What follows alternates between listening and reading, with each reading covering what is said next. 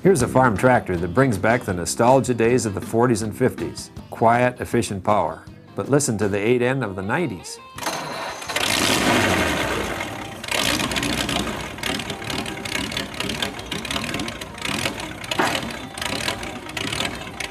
This one now has a 100 horsepower flathead V8. It looks just like a restored 8N, but there are several modifications. Owner Ron Stauffer explains. The tractor is a 52 8N Ford tractor, and what it requires in the engine is an engine that has a side distributor. Is one way to tell if you were in a junkyard looking for an engine that would fit. It needs to have the side distributor, and also it needs to have the back of the block here cut off with a removable bell housing. An adapter kit is drilled and tapped so the bolt pattern of the engine matches the bell housing. A steel frame runs from the plate and wraps around the front axle. It's 4 inches longer than the original ones, and that enables you to mount your ball socket for your radius rods going up the front axle.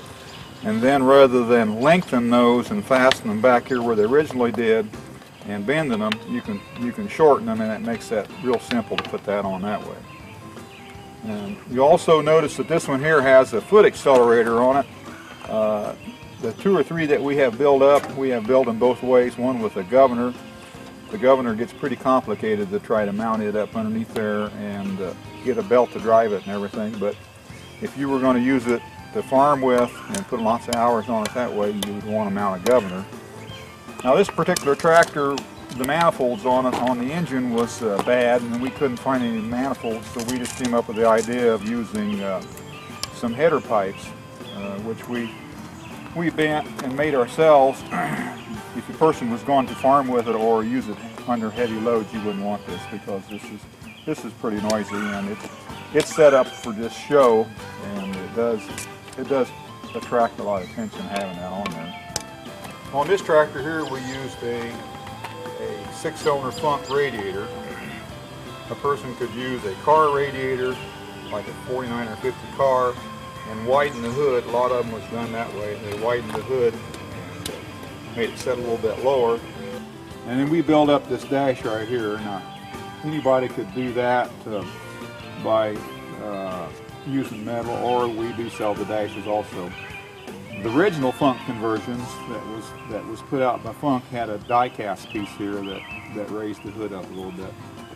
But we put a V-8 emblem off of the truck onto it, and then we also used 2 temperature gauges just for looks. We got 1 temperature gauge for each head.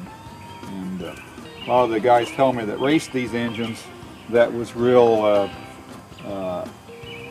a good idea, because they could tell if they had a problem with one side of the engine or not, if it wasn't performing right. The oil filter, this is the original oil filter that was used on the flathead engine. Real easy to get to the dipstick.